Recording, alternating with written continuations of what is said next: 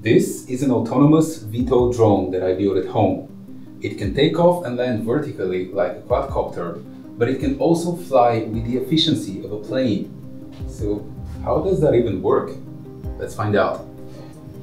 Drones with vertical takeoff and landing capability are something really special. They have the ability to take off and land almost anywhere and purely autonomously, while also having the incredible efficiency of wings that generate lift. This improves their flight time and range up to 10 times compared to traditional rotor drones, which is a massive increase in capability. There are many different designs for VTOL aircraft, like tilt rotors and tilt wings and tail seaters. What we have here is a traditional quad design with 4 vertical rotors, and we also have a pusher rotor at the back, so that makes a total of 5 motors. What gives them such a massive advantage also has some drawbacks, because the airframe of a fixed-wing drone makes up the majority of its volume and about 40% of its mass. So design and the material of choice is really important for their performance and efficiency. This particular airframe is designed by Flightery and can be purchased on their website. You can of course use an open source model and just 3D print it yourself. I 3D printed this one at home with a bamboo P1S 3D printer, but I used some special filaments like this one, which is ASA with carbon fiber. This particular material can withstand heat, moisture, UV, and even some human error.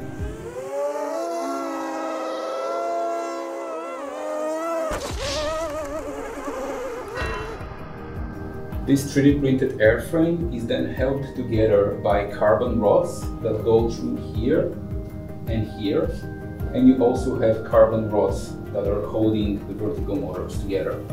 And those are just off-the-shelf parts that you cut in size. It's also held up by a lot of glue, some screws, and some PETG mounting components for the electronics and such. Now let's get a bit closer. Vertical takeoff and landing is achieved through these vertical propellers, exactly like a traditional rotor drone.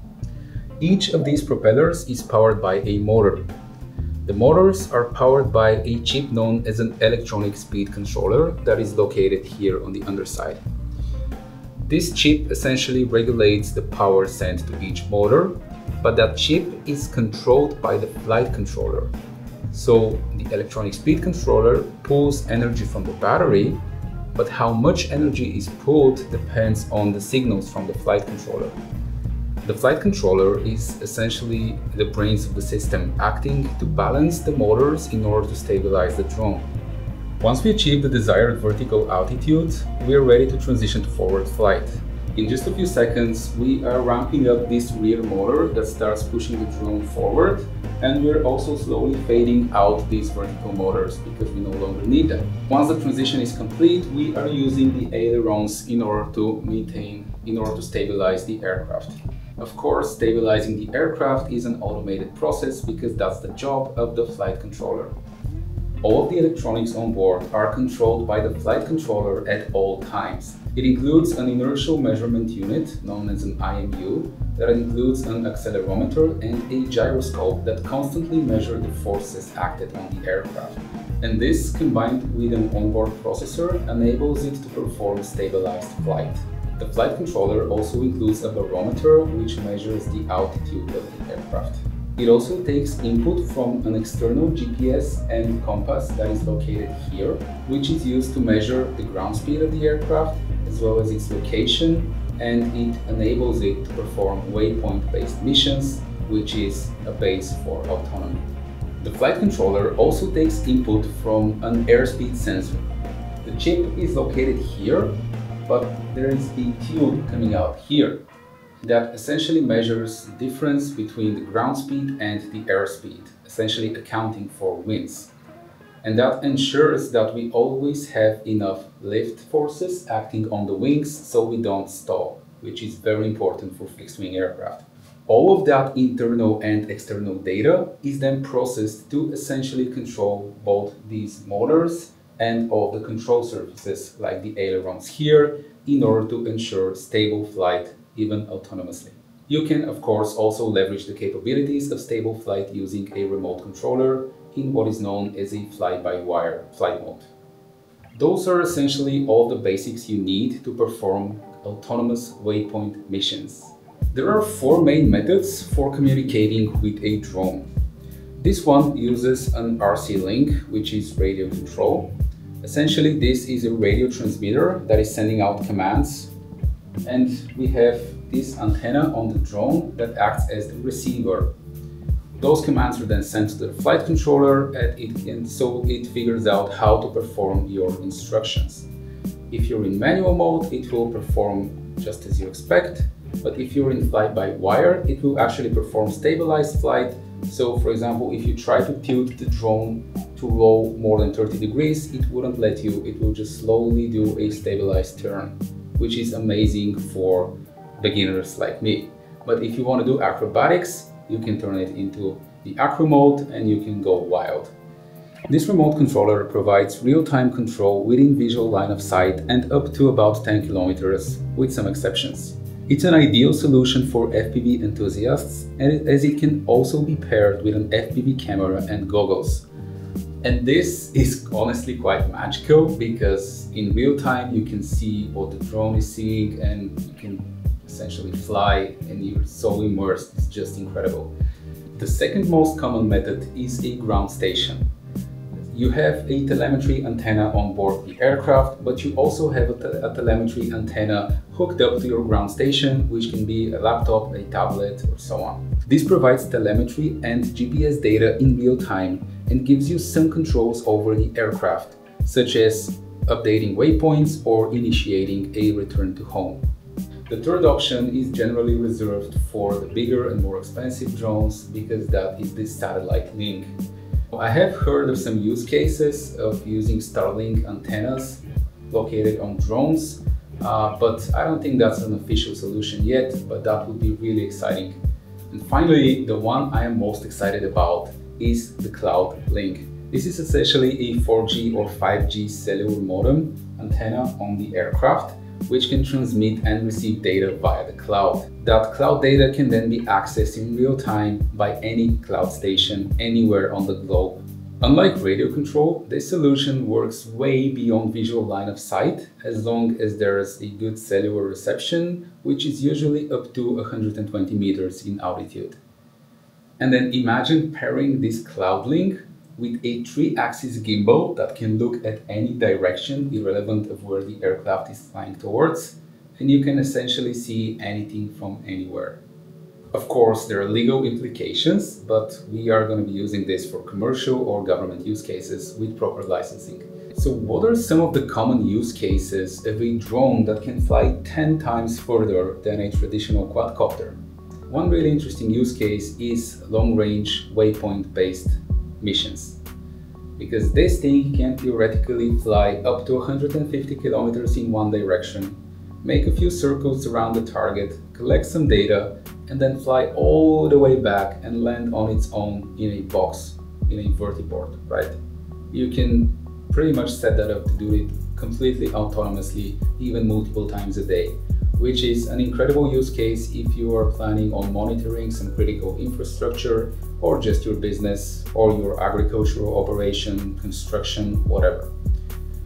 The other really cool use case is FPV. Like, this is an amazing hobby, because when you strap in the goggles and you're flying high, it's just an incredible experience. You can also pair this with a companion computer. So you can have an NVIDIA Jetson or a Raspberry Pi that is talking directly to the flight controller, and it can influence its behavior, and that can enable you to put all sorts of sensors on board and have like robotic grade autonomy, as it can detect objects, follow objects, avoid objects and obstacles, so you can go wild. There's also the option to have gimbals on board with 3 axes of rotations, so you can send the aircraft doing a waypoint mission, and then you can just look through the goggles. You can use that to monitor for wildfires, you can search for missing people, a lot of cool use cases. These are also amazing tools for mapping. traditional drone can maybe map an agricultural field or a small village for like 20 to 30 minutes per battery. And if this can fly 1.5 to 2 or 3, even 3 hours, you can map so much more area on a single flight, and it will be much easier to process all of that data. So those are already widely used for mapping services and surveys, and that seems like great business. And last but not least, of course, there's the opportunity to add different payloads. You can send emergency medical supplies to remote areas, right? If this can take off from a city and that it can fly, say 50 kilometers in a mountain range, it can land and the people inside can perhaps get some emergency medication. You can save someone's life. As long as the payload for this size of drone is up to about 1.5 kilograms, if that's something that would be incredibly valuable for you to receive within just a few minutes rather than hours of someone driving by car, and of course it will be much cheaper than someone driving by car, then it makes sense, right? Now that we know the capability of this aircraft, so what is actually the software on board? This particular aircraft is using a framework called ArduPilot. ArduPilot can be used for all sorts of drones, including like submarines and ground drones and air drones and all sorts of drones. It's an incredibly versatile platform, so do check it out. If you're planning to perform more commercial types of missions, I would also advise for you to look at PX4. It's relatively similar, but it's more tailored towards commercial use cases instead of hobby and open source projects. There are also various different flight controllers on the market, so do your research. Please consider liking and subscribing, because very soon I'll be releasing a very interesting video that compares some of the best 3D printing filaments on the market and how they compare to composites like fiberglass and carbon fiber. You don't want to miss this one. I hope I got you excited about building one of these autonomous UAVs yourselves, because it's honestly not as hard as you think, and you can do all of that at home. If you're interested in doing that, I have this whole drone building series on my channel where we go through all of the steps and processes necessary in order to build one of these drones for yourselves. There is so much you can learn from this journey, so go and watch it. Alright, so let's sum up.